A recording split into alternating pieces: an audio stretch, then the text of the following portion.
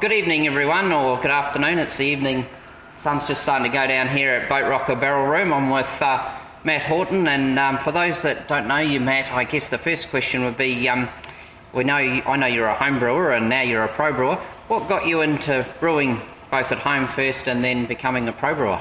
Good question. My love of travel and beer has always intrigued me. Michael Jackson, the beer writer, was probably one of the main inspirations. And then from there, travelling through Europe, drinking lots of beer and being sick of the bland VB and Carlton draft that's available locally. So I was just like, I want to do better. I've had what's in Europe, so the inspiration was definitely through my travels. Fantastic. And I remember dropping in and seeing you when we were in South Dandenong, and there wasn't as many barrels around. In fact, I think you were brewing lots of hoppy beers and pilsners over the road. So what got you enticed into wood and barrels and beer? There was a moment, a brewery, which I'm sure your viewers are familiar with, Cantillon. Yes. Was a must-go-to sort of place. So I thought, yep, I'll go to Cantillon, have a look. And never having had a sour beer, this is back in 20 odd years ago now, just being absolutely blown away by the rusticness of this cobwebbed brewery, and then a jug of flat still beer that had this amazing funk and really blew my mind. So that was like, I need to learn more about this. Fantastic. So did you start your journey into barrels and professional brewing with sour beers? And probably we should talk about this wonderful beer we're enjoying, your Saison Sour. Yeah, Sunshine and Rainbows, designed for sunshine or rainbows, basically. I tried to come up with a food match and couldn't come up with a food match, and thought, bugger it, it'll food match Sunshine and Rainbows, and I thought that's actually a better name than what I originally had, so it's great stuck. Name. Yeah, very, very easy drinking. Beautiful light beer. Delicately soured. Yeah, look, I think with beers in general, I've always wanted to play around with wood. I've mucked around with wild organisms as a home brewer. Yeah. Doing it commercially is a different scale. Volume and everything else is very different, so wanted to make sure that I mean, a lot of it threw myself in, learnt myself, but then there's some great resources out there. Milk the Funk, there are some mad fermentationist, Michael Tonsmere is his name, he's got a book out, dealing with wild American sour beers. There's information out there, the internet, you can find anything on the internet, good or bad. Well, that's why I'm here today, because we're going to talk about barrels. I picked this barrel up here, this Lark barrel, which we're not supposed to mention where I got it, but it was in a bulk buy and that sort of thing. And I look on the internet about, barrels, and then I thought, I get something that says I should do this, and then something I should do that. So I thought, how am I going to know whether this barrel is good to brew with or to put the French Toast Double Brown Ale in? And I thought, I'll ring Matt, because you'll know. So how did you discover, as you went through researching on Milk the Funk and the net, and I guess talking to your friends in brewing, what was true and what was not so true? Yeah, a lot of trial and error. Okay. You've got to trust your judgment as well. If something sounds questionable, then straight away you need to start looking into how that might work and think about all the possibilities that might be negative. Okay. You question everything. Fox Mulder is always right. Okay. Pretty much. The truth is out there as well. So good point. I guess it comes down to what you want to brew. If you want to brew, a maple brown ale, which is quite a heavy alcohol beer, and you want to get the spirit note from the wood, then you've got to look at the barrel as a clean barrel. Whereas if you're purely want to just brew a Flanders Red or a wild ale of some description, then you can look at the barrel in a very different light. And also the wood will probably be quite different as well. And you can get away with treating barrels differently. But that's a good question, or a little segue into that, Matt, would be, for funky beers like Flanders Reds and Old Bruins and things like that, would I use a whiskey barrel or a wine barrel? You can use a whiskey barrel, but from a commercial viewpoint, and I'm talking purely commercially, we would try and capture that whiskey note with a beer that might be a clean beer. But having said that, we've got some really good beer that is already seen a sour barrel, but then we intentionally put it into freshly emptied whiskey casks. to make a whiskey sour. Interesting. Which we did that probably about a year and a half ago now, and the result was fantastic. Yeah. So we thought, let's do large volume. Yeah. So you can look at it two ways, but I guess traditionally, if you've got a freshly emptied whiskey barrel, you'll put something bigger and richer that can withstand the longer aging process, I guess. Once it's even out of the barrel, it'll last for a long time. Yeah. And so all the wild beers, they'll last for a long time as well. Yeah. But I guess it depends on your bent. Whether you want to go for that nice winter resource or a special celebration beer that might be richer and higher in alcohol. Well, in this case, I got two, so I was fortunate enough to get two. So my thought was to put the maple brown ale into this one that we've got here today, and we can pull it apart and have a look and see if it's any good or not. And then the other one, do an imperial stout. But I did hope to sort of separate it. I have one barrel for clean brewing and one for sours. So is that possible to do? Because clearly you've in the barrel room here, which is a magnificent place, you've got your fantastic Ramjet imperial stouts, and then you're talking about sour beers as well. Is it possible to cohabitate? It is. Look, for a barrel room, and we our distiller Lex actually started making sourdough, and he basically gets the flour and water mixture, puts it in the back, opens the elements, and it's got really active cultures happening. House culture. Fantastic. So, and I've known that you can't contain these organisms terribly well. Yeah. But the chance of them getting into the barrel through the wood in a 6 to 12 month period is very slim. Mm-hmm. Naturally, if you don't, we douse with our clean barrels. We douse them with ethanol, 70% ethanol solution. Okay. Before we open up the bung and have a look. Okay. On the outside. On the outside, because there is dust and everything else. Yep. And then we do whatever sampling we need to do. So would that be a good idea to do that when we get back to the BeerCo warehouse tomorrow or the next day, douse that? I mean, we'll open this one here today, but I do have Superkill 70% ethanol sprayer. Sprayer. Yeah, that's it. Yep. Just doesn't need to be super dripping wet, just enough to douse it. I mean, it's been floating around from Tasmania to here, so a good chance it might have something that could land in. But okay. And it's about 3 months old. I think I picked that up November, December, just before the Christmas break. Hence it sort of sat under the stairs. That should still have a really punchy whiskey note to it. Smaller barrels have a larger surface area to volume ratio, so the evaporation rate will be higher in the 50s. Yes. But having said that, it will still have whiskey in the wood.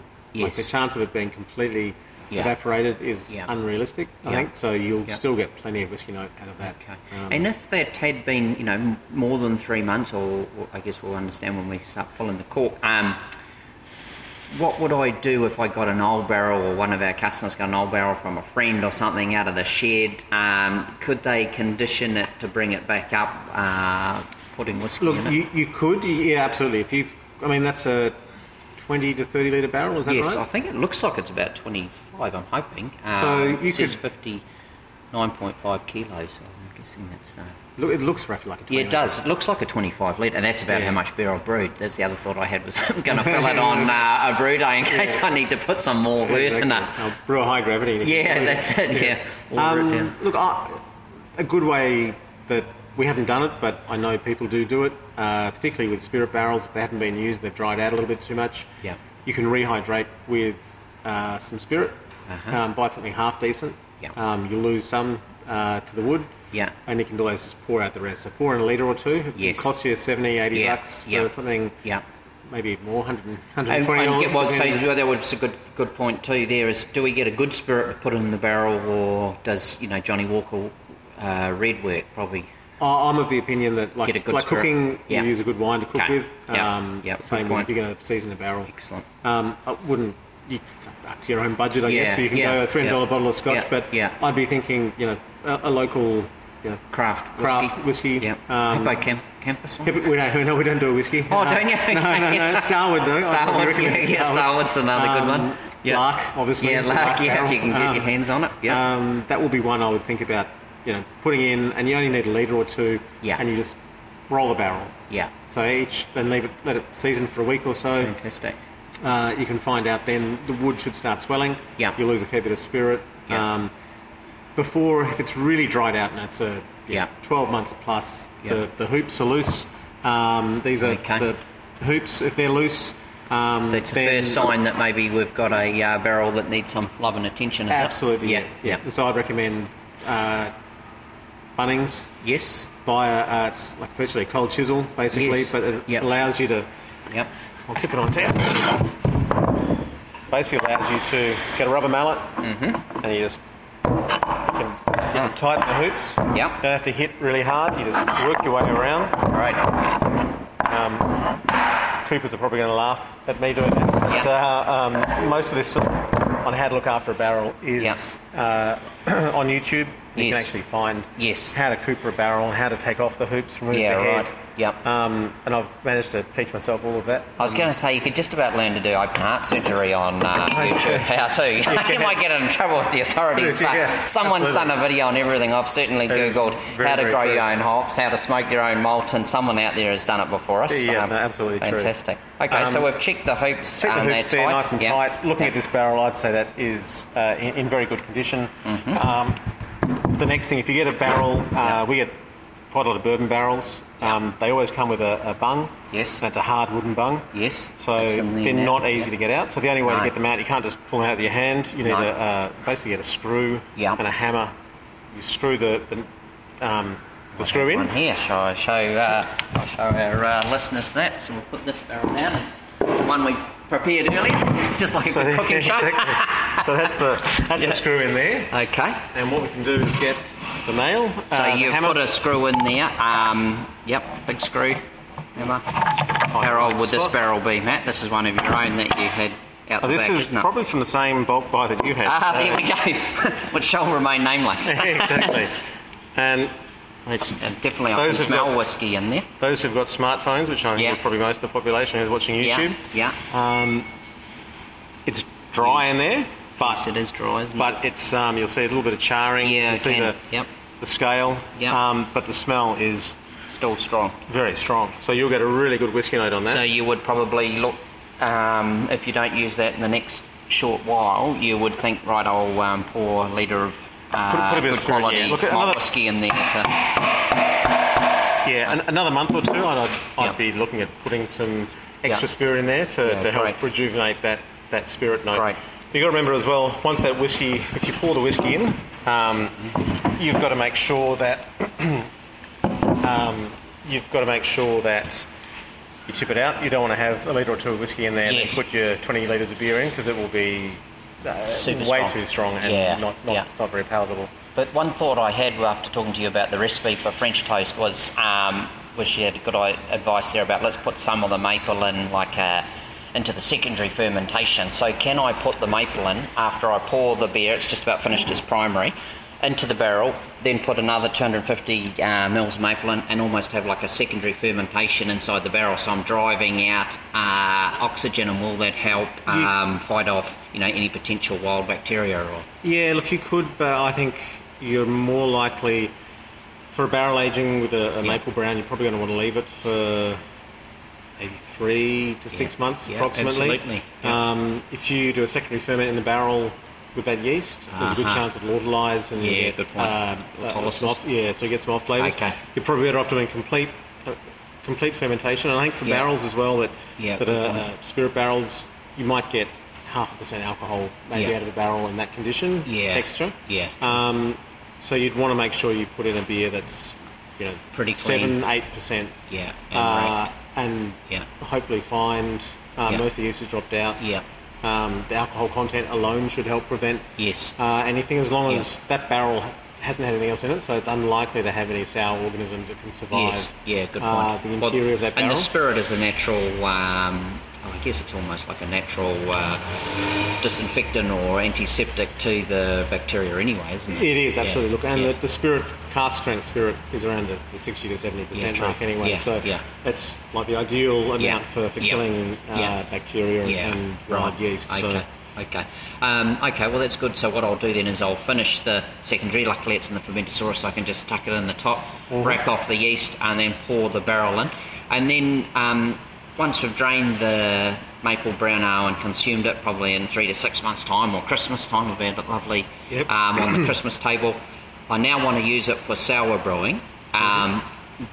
Do I just drain it, package my beer, and put, more wort straight in, or what would I do with the barrel once you've emptied it? Like, do you have barrels that you continuously use in the? Yeah, look, all our bourbon barrels, spirit barrels, they undergo what we call a clean beer. Gets placed into them. After the clean beer gets placed into them, we then determine, do we keep that barrel? Now we've got a distillery, we might put spirits back into them.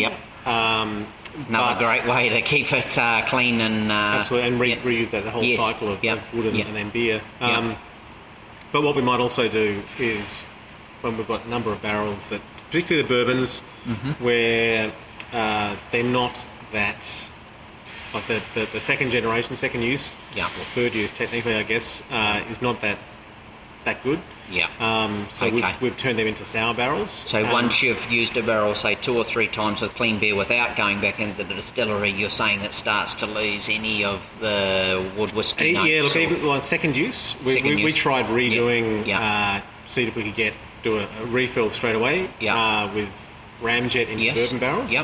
The effect is just not that wonderful. Okay, so you noticed that a drop off in the wood character and the whiskey character. It was massive. So it's like, okay, from now on we're just going to turn all our bourbons into sour beer receptacles.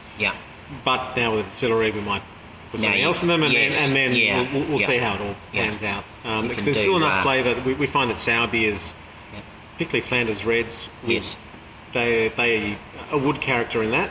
It's a far more delicate beer, body wise, and it might be punchy with sourness, but it's not necessarily, hasn't got that sugar or the high roast malt content to cope with the wood. So you can get a lot of wood character in a short period of time. So it can work really nicely with that. Yeah, right. So certainly tailoring the style of beer you're brewing to the age of the barrel or the number of uses. Like I was just thinking there too, as you were talking about that, maybe if it's a barrel that we've done 1 or 2 clean beers in, you could even put like you said, a red sour or a golden sour or something lighter and more delicate that you don't want too much wood character in. Absolutely, and that's exactly what I've been thinking of doing. Great. You'll draw the whiskey, I don't know how old the whiskey was, but most of the spirit will draw a lot of that wood flavour out. So what's left in there, there'll be enough for a beer.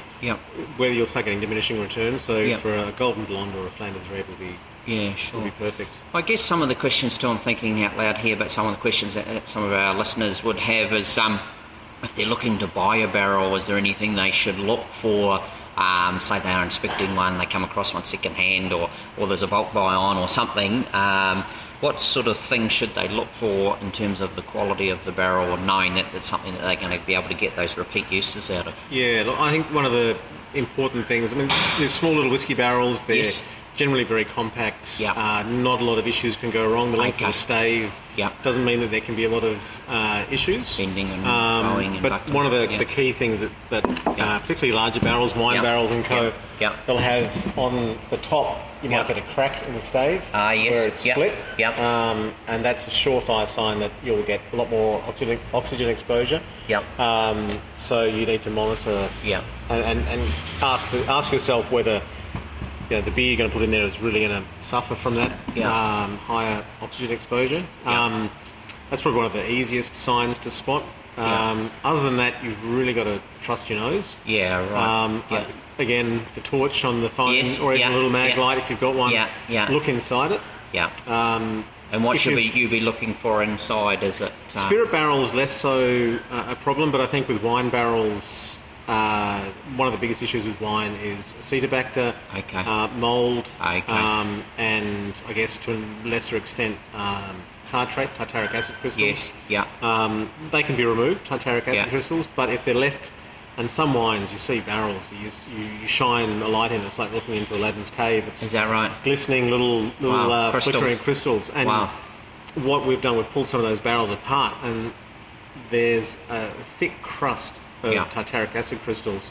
And what happens underneath that is that provides a perfect little home for harbouring Acetobacter, bad, wild yeast. Good if you want to make vinegar, not good if you want to make sour beer. Exactly. And so what happens is even if you steam that, you're not removing it, and so all that does underneath is just provide a home that is basically full of things that can ruin your beer very quickly. So a quick look inside. If you see any blue mold, white mold, a good thing is run your finger around, put your finger into the bung and run it around, see if anything comes out on your finger. That's often a favourite hiding spot because as the barrel fills up, it won't be full to the brim over the bung. Yes. And so there'll be moisture in that top little bit. And if you can pull out and scrape out some blue or white mould, then you'd probably say no thanks. Pass. Pass on that one. And again, the smell. If you can smell vinegar, it's a good chance it's got Acetobacter. If you can... Something just smells not quite right. It might be like a blue cheese smell. It could be something just a bit musty. Then you'd question how good that barrel's going to be. If you have to spend $300, $200, it's a lot of money for something, let alone the time taken to fill it up with beer. So, all the time to brew it and then fill it. And we've certainly seen some of our customers in the clubs in particular who will get a barrel and then work together as a team. 10 of them brew a brew each and then put it in, which is a smart way to do it. But like you say, you don't want to have all that work if you've got a poor quality product. I guess it's pretty difficult to make a good beer. Yeah, absolutely. And I think that's one of those things. You just got to trust your instincts. The nose is one of the most sensitive organisms in your whole body, so you'll be able to pick up something that's not quite right. If it smells like oak or a nice red wine, or white wine, then it'll be an absolute cracker. Well, thanks for taking time. Before we wrap up today, there was a couple other quick ones I want to talk about. We're talking about whiskey barrels today. I don't have a wine barrel on me, but is there any particular preps, if any of our customers are buying wine barrels or got access to a wine barrel, whether it's a small one or a large one, that they should do before they put their sour beers or things into them? Yeah, look, absolutely. I think if you get a larger format barrel, as a home brewer, you may not be filling it up straight away. Yes. One of the easiest things, it's not ideal for the amount of water, but in the scheme of things it's probably not that bad. If you can make a solution of potassium metabisulfite and citric acid. I forget the exact amounts. Don't worry, we'll put it in the show notes. I'm pretty sure I've seen that. And you then basically dissolve that in hot water. Yes. Put that into the barrel. And you fill up that barrel to the brim. Would you fill that with like 80 degrees or boiling or you don't want to fill it with... I think if you want to reinvigorate a barrel for immediate use, then you use boiling hot water. But you really just want to dissolve the chemicals and then fill it up with ambient tap water. Filtered tap water, don't use chlorinated. Otherwise you'll taint the wood. So you just want to make sure, and then that will help swell the barrel, keep certain things at bay. The only downside with that is, I'm thinking about people who haven't got steam wands to be able to steam their barrels, because this is an easy way to be able to keep your barrel swollen and effectively bug free. But you need to replenish that liquid probably every 2 to 3 months. So you want to use it in that time frame. Other than that, find a local winemaker or a local brewer who's got a steam wand. Steam that barrel. And then sulphur it, which is get little sulphur discs. Are they the wee, like the candles that light them? And they put them onto a little. We just get a coat hanger. Create a long rod with it. Basically, put a couple of sulphur little discs on the end, light them with a lighter or a couple of matches, and then put it in, and it'll sulphur. No problem in a wine barrel, but I'm thinking that might be a bit of a dangerous thing to do in a spirit barrel. Yes, in a spirit barrel, no flames. Just warning there. Unless you want to, health and safety. Fireworks party. In case work cover was watching. That's great. And then two other things. I guess we can't come all the way down to your wonderful barrel room and enjoy your saison sour without asking, have you got any special releases coming up out of barrels, whether they're spirit barrels or sour barrels in 2018? We've always got barrels coming out. We've got, obviously, Ramjet is one of the big ones. We've got a very special one coming up in Good Beer Week, but I can't say more than that until Good Beer Week launches. Stay tuned for that one. We've got the return of Banshee, our 14% barley wine, Asian style whiskey casks. And we've got a style whiskey cask quad as well. Fantastic. So that's Belgian quad. Great. And if customers are watching from interstate or abroad, how would they? Do you have something like the Boatrocker Barrel Club or something where people can sign up for alerts? Because I guess the thing is, you've got a lot of barrels here, but still probably not enough for everyone and everywhere. And if they go to their local bottle shop and they can't find it, is there any way they can? That's right. Well, we're actually in the process of launching a club called Kinfolk. Good idea. Yeah. Which you'll be able to join, pay a quarterly fee, and get guaranteed access to your special releases. Okay, fantastic. And do you filter your sour beers in case a homebrewer wanted to do dregs harvest? No, we don't filter them. So they're really just what is in there is in there always. So some of our sour beers, we've got Pediococcus, multiple strains of Brettanomyces. We've got a beer that is 100% spontaneous fermentation, Braeside spontaneous fermentation. That'll be coming out later this year as well. Great. And that is full of wild organisms, and they are unpredictable. Yes. And when even the fresh food source, when you have to carbonate, we add sugar. When it does a secondary fermentation, then you'll get some diacetyl thrown up by the pedio. Yeah. And that takes about 6 to 8 weeks to get reabsorbed by Brett. So nice. Well, I guess if what we might say that for another video episode on how to wrangle dregs. But if there's people who try one of your wonderful sour beers and really fall in love with it, and they think I want to get a head start on sour brewing, one of the ways to do that, because that could be multiple, lives of that culture, as they could harvest a little bit off the bottom and culture it up. So we might show that. And I guess it would be remiss of me not to ask the question I asked you before when I was wandering around and I saw the nail. Why the nail? Why does everyone hammer nails into the barrels? Very good question. There's a gentleman in America called Vinny Chiluzzo, who has Boatrocker River. Yep. Very famous brewery. They work in Inches, Bunnings, and they recommend McMaster Car, which we don't have here, unfortunately. Okay. We have Bunnings instead. So basically, Bunnings sell a flathead stainless nail, 2.8 millimeter. So you recommend a stainless steel nail? It is absolutely stainless steel, bone rust, 316 stainless steel. We get a drill bit, 2.8 millimeter diameter. We get a tradie pack of drill bits that are 2.5 millimeters. Yes. So the hole will never be bigger than the nail. Gotcha. So it's nice basically a nice tight seal. Mm-hmm. It allows us to then draw a sample, particularly of our barrel beers that form pellicle. Yes. That means we're not disrupting that pellicle on the top of the barrel by putting a wine thief in or a beer thief in. It allows us to draw a sample that is representative generally of the middle batch of the beer. And it's just quick and easy from the front access of the barrel without having to get in. As you can see, the racks, it's really hard to get on top. And often wine thieves are quite long, so it's a bit of a tedious... you couldn't get into rows 2 or 3 on that case. No. Because of the...